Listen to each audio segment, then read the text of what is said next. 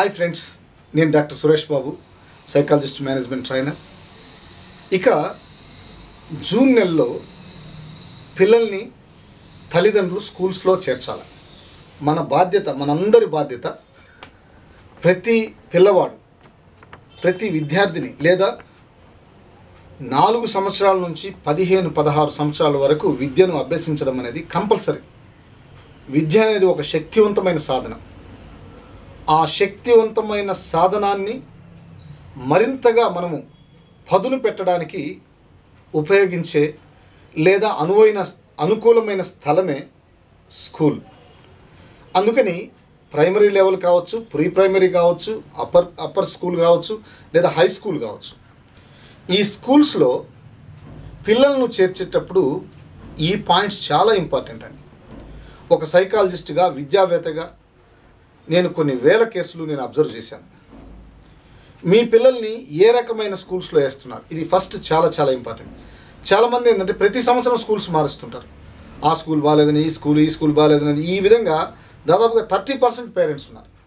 అంటే అసంతృప్తితో మారుస్తూ వాళ్ళని, పిల్లల్ని గందరగోళంగా, ఒక కన్ఫ్యూజన్లో, లాస్ట్న డిస్టర్బెన్స్గా తయారయ్యే పేరెంట్స్ లేదా పిల్లలు ఎంతోమంది ఈ విధంగా ఉన్నారు. అందుకని ఫస్ట్ ఆఫ్ ఆల్ మీరు ఒక స్కూల్ని లేదా ఒక స్కూల్లో జాయిన్ చేసేటప్పుడు ఏం చేయాలి, ఏ రకమైన అంశాలు ఆ స్కూల్కి ఉండాలి అనే అంశాలు మీరు గుర్తించి, వాడిలో తెలివితేటల్ని మీ వంతుగా, కేవలం స్కూల్లో వేయంగానే మా పిల్లలు డెవలప్ అవుతాడు అనేది భ్రమ.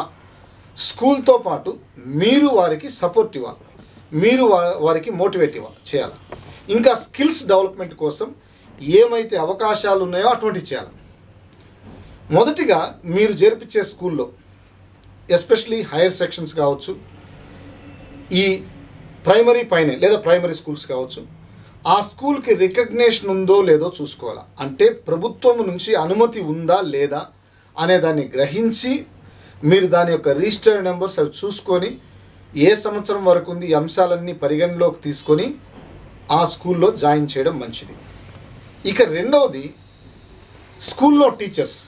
చాలా ప్రైవేట్ స్కూల్స్లో ఏం జరుగుతున్నాయి, క్వాలిఫైడ్ లేని వాళ్ళు, అసలు క్వాలిఫైడ్ సైకాలజీ తెలియని వాళ్ళు ఉన్నారు, ఎడ్యుకేషన్ సైకాలజీ తెలియని వాళ్ళు ఉన్నారు. అదేవిధంగా ఈ యొక్క దానికి బోధించే శాస్త్రం, పెడగాగి, దానికి సంబంధించిన అంశాలు తెలియని టీచర్స్ ఉన్నారు, మెథడాలజీస్ తెలియని టీచర్స్ ఉన్నారు.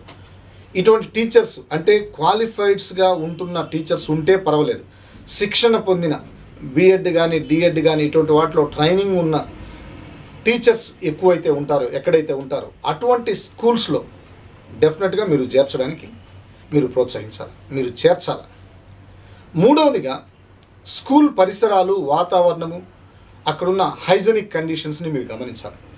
ఎందుకంటే దాదాపుగా వాడి లైఫ్లో స్కూలింగ్లో ఒకరోజు 6 to 8 అవర్స్ మనం అక్కడ స్కూల్లో ఉండాలి. అందుకని చుట్టూ ప్రదేశాలు ఎలా ఉన్నాయి, హైజెనిక్ కండిషన్స్ ఎలా ఉన్నాయి, వాటర్ ఫెసిలిటీ ఎలా ఉంది, అదేవిధంగా అక్కడ మెయింటెనెన్స్ ఎలా ఉంది, నీట్నెస్ ఉందా, క్లీన్నెస్ ఉందా, ఫ్లోర్ క్లీన్ చేస్తున్నారా, అదేవిధంగా హైజెనిక్గా ఉపయోగిస్తున్నారు. ఇటువంటి అంశాలు చాలా ఇంపార్టెంట్. లేదంటే వాడి యొక్క శారీరక ఆరోగ్యం మీద అది ఇంపాక్ట్ చూపిస్తుంది.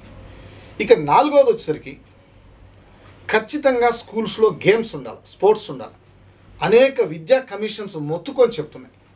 అది ఇండోర్ గేమ్సా, అవుట్డోర్ గేమ్సా అనే అంశాలు కాదు, కానీ ముందు ఏ ఒక గేమ్స్ ఉండాలి. ఆ గేమ్స్లో వాళ్ళు పార్టిసిపేట్ చేసినప్పుడు వాళ్ళ మనోవికాస అభివృద్ధి చెందుతుంది, శారీరకంగా చక్కగా ఉంటారు. ఓడిపోయినా గెలుస్తామనే ఆలోచన స్టార్ట్ అవుతుంది, గెలిచినా మరింత సక్సెస్ అవ్వాలనే మరింత పట్టుదల పెరుగుద్ది. అందుకని స్పోర్ట్స్ని కంపల్సరీగా, గేమ్స్ని మినిమం చిన్న వాటినైనా అవకాశాలు ఇవ్వాలి. అలా లేని స్కూల్స్లో మీరు దయచేసి చేర్చొద్దు. ఎందుకంటే మీ పిల్లవాడికి చదువు ఒక్కటే ముఖ్యం కాదు, చదువుతో పాటు వాడి యొక్క మానసిక పరిణితి చాలా ఇంపార్టెంట్. ఐక్యూ ఒక్కటే సరిపోదండి. ఐక్యూ ఉంటే మాత్రమే మీ బిడ్డలు గెలవరు.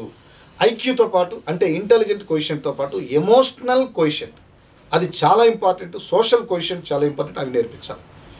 ఇక ఐదో విషయానికి వస్తే, నైపుణ్యాలను అభివృద్ధి చేసే విధంగా ఉందో లేదో చూసుకోవాలి.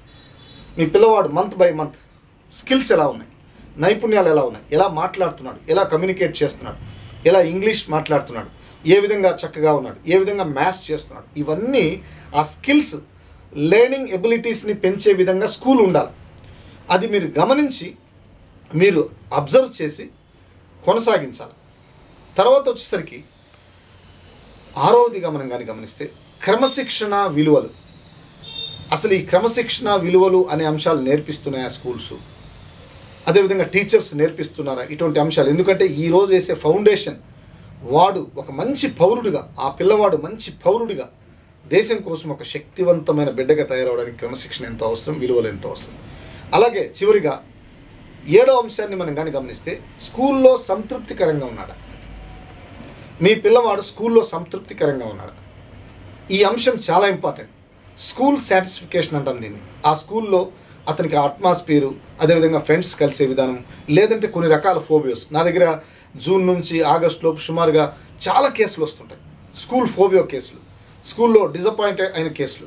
వాళ్ళు వచ్చిన తర్వాత కౌన్సిలింగ్ ద్వారా, థెరపీస్ ద్వారా వాటిని మార్చుకొని, వారి యొక్క ఆలోచన మార్చుకొని మళ్ళీ స్కూల్లో కంటిన్యూ చేయడం జరుగుతుంది. ఈ పాయింట్స్ ఏ స్కూల్లో అయితే మీరు గమనిస్తారో ఆ స్కూల్లో మీరు జాయిన్ చేయండి, ఇమీడియట్లీగా జాయిన్ చేయండి. ఒకవేళ ఏ స్కూల్స్లో అయితే ఏ రకమైన మీరు చేర్పించే స్కూల్స్ ఈ రకమైన లక్షణాలు లేవనుకోండి, మొగమాటమే పడద్దు, ఆ స్కూల్ దయచేసి చేయొద్దు. ఎందుకంటే ఒక మానసికమైన రోగిని మీరు తయారు చేయడానికి అవకాశం ఉంది. అందుకని ఒక సైకాలజిస్ట్గా నేను స్పష్టంగా చెప్తున్నాను, వీటితో పాటు స్కిల్స్ డెవలప్మెంట్ చేయండి. ఇవే సరిపోవు. వీటితో పాటు మీ బాబులో, మీ పిల్లవాళ్ళలో మెమరీ ట్రైనింగ్, మా స్నేహ కౌన్సిలింగ్ సెంటర్లో మెమరీ ట్రైనింగ్ ఉంటుంది, గోల్ సెట్టింగ్ ఉంటుంది, రీడింగ్ స్కిల్స్ ఉంటుంది, లెర్నింగ్ స్కిల్స్ ఉంటుంది, మెమరీ కాన్సెప్ట్స్ ఉంటాయి, అదేవిధంగా స్టడీ స్కిల్స్ ఉంటాయి, స్టడీ హ్యాబిట్స్ ఉంటాయి. పిల్లవాడిని డెవలప్ చేయడానికి మీరు ఎన్నో వేల రూపాయలు కడుతున్నారు, లక్షల రూపాయలు కడుతున్నారు. మంచిదే, మీ పిల్లవాడి కోసం ఎంతైనా పెట్టండి. దానికోసం అలాగే వచ్చేసరికి సెల్ ఫోన్ నుంచి అడిక్షన్, సెల్ ఫోన్ నుంచి డిస్టర్బెన్స్, అదేవిధంగా లిజనింగ్ స్కిల్స్, ఎలా వినాలా, ఏ విధంగా మైండ్ అబ్జర్వ్ చేయాలా, మైండ్ డెవలప్మెంట్, క్రియేటివిటీ ఎలా డెవలప్ చేయాలి, ఇటువంటి స్కిల్స్ అన్నీ మా ట్రైనింగ్ సెంటర్లో మేము నేర్పిస్తుంటాం. అందుకని ఇవి టీచర్లు నేర్పించాలంటే వారికి కష్టతరం. మాకైతే ఇక్కడ చైల్డ్ కౌన్సిలర్తో పాటు 1.5 దశాబ్దంగా స్నేహ కౌన్సిలింగ్ సెంటర్లో నేను సేవలు అందిస్తున్నాను. అందుకని మా కౌన్సిలింగ్ సెంటర్లో ఇవన్నీ అవకాశాలు ఉంటాయి. మీరు నిరుత్సాహపడాల్సిన అవసరం లేదు. మీ బాబులో అభివృద్ధిని, డెవలప్మెంట్ని చేయాలని, మంచి స్కూల్తో పాటు అభివృద్ధి చేయాలంటే ఇటువంటి ట్రైనింగ్ సెంటర్స్కి తీసుకురండి. దానివల్ల మీ బాబులో లేదా మీ పిల్లల్లో మంచి మానసిక అభివృద్ధితో పాటు స్టడీస్ పట్ల శ్రద్ధాశక్తితో పాటు వారు జీవితంలో డెవలప్ అవడానికి అవకాశం ఉంటుందని ఆశ. అందుకని ఈ వీడియోస్, లైఫ్ కీ ఛానల్లో ఉన్న ఈ వీడియోస్ని షేర్ చేయండి, సబ్స్క్రైబ్ చేయండి, అనేక మందికి మీరు పరిచయం చేయండి. Thank you to all.